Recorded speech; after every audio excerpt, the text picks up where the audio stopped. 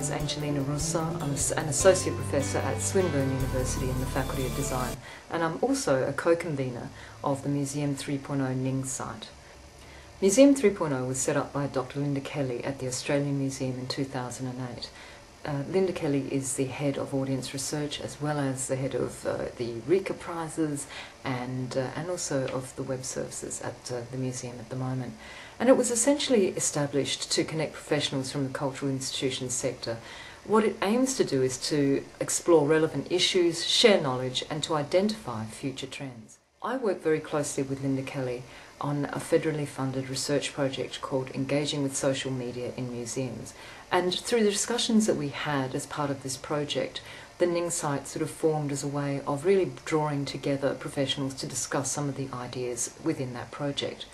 That project's been looking at the impact of social media on museum learning and communication, and so we set up the site to explore how we could use social media to develop discussions in the sector, to identify future trends and create a better understanding of who is doing what.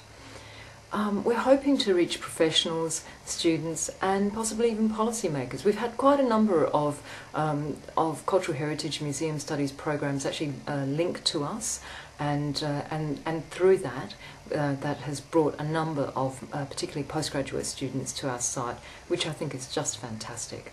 I like the fact that we have some museum directors there, civic commentators, students, along with a host of museum and library professionals and people who are just interested, which is wonderful. We had a couple of early adopters in there. Sebastian Chan from the Powerhouse Museum was, of course, there with us right up from the very beginning, making sure that it was a three-way conversation and not just a two-way conversation. And we at every event that we presented or where we gave a talk, we promoted the Museum 3.0 site as a way of museum professionals or cultural heritage professionals connecting to each other and finding out about what's going on in the sector. I think that Ning is a truly collaborative network tool. I've run a blog for the past 2.5 years, and while I can see that we get quite a lot of traffic, I have no idea of who's reading that blog. And as with many blogs, I don't get many responses. With the Ning site, I can see who's interested in participating, who's inviting colleagues. It's much more democratic and much more lively, and I think that in the end it's actually there are fewer barriers with the Ning site than there are with the blog site. I think that blogs, for the most part, particularly one-person blogs, tend to assume some level of expertise in whatever you're discussing. Whereas with the Ning site, we have everyone from Linda and myself and Seb posting through to students who are doing internships at museums. So I think it's a much more democratic and dynamic site because of that.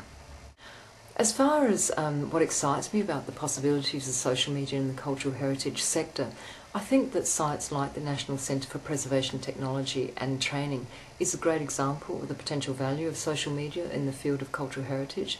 By sharing knowledge across organisations and individuals, there's much less chance of that knowledge disappearing as people move on or move into different parts of their working lives or into different parts of the sector. Flickr Commons is another fantastic example of cultural heritage, of social media in the cultural heritage sector.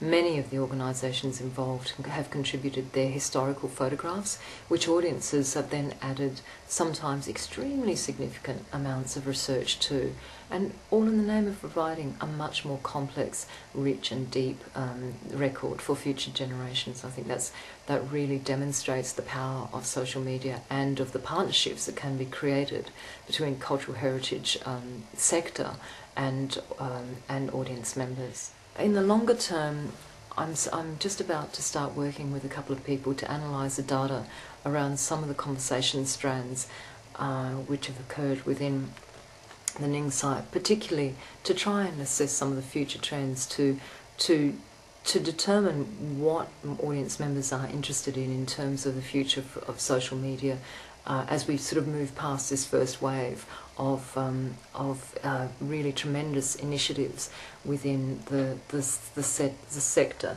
I think that what we'll be seeing much more of in the sector itself, and hopefully that will be reflected in the Ning site, is that convergence between between cultural heritage and cultural heritage professionals and audience members, as well as much stronger convergence between the exhibition and public program, educational programs and curatorial research within museums. One of the initiatives which we have developed as part of that is a Facebook site for exhibition development for a project at the Australian Museum called All About Evil. And we decided to set up a Facebook site for that initiative to really garner a broad range of audience ideas about what sorts of objects, themes, activities, events might actually go into an exhibition which would be called All About Evil. That's quite interesting to see how that's developed, and certainly part of the research now will be to take that. Part of the research will be to look at how the Facebook site influences the final exhibition product. We're looking forward to Museum 3.0 continuing to develop. We're looking forward to attracting more members, and those members really sharing a great deal of knowledge and connecting with each other. And through that, that networking, we hope that there is some value that we give back to the community by leading through example, in the sense that we have the opportunity finally to be able to have conversations across the sector, and I'd like to see those continue to develop. And I'd also like to see more curatorial stuff become part of our membership, so that we can be certain that the issues that are being discussed are in fact reflective of the broad range of professionals working within the sector.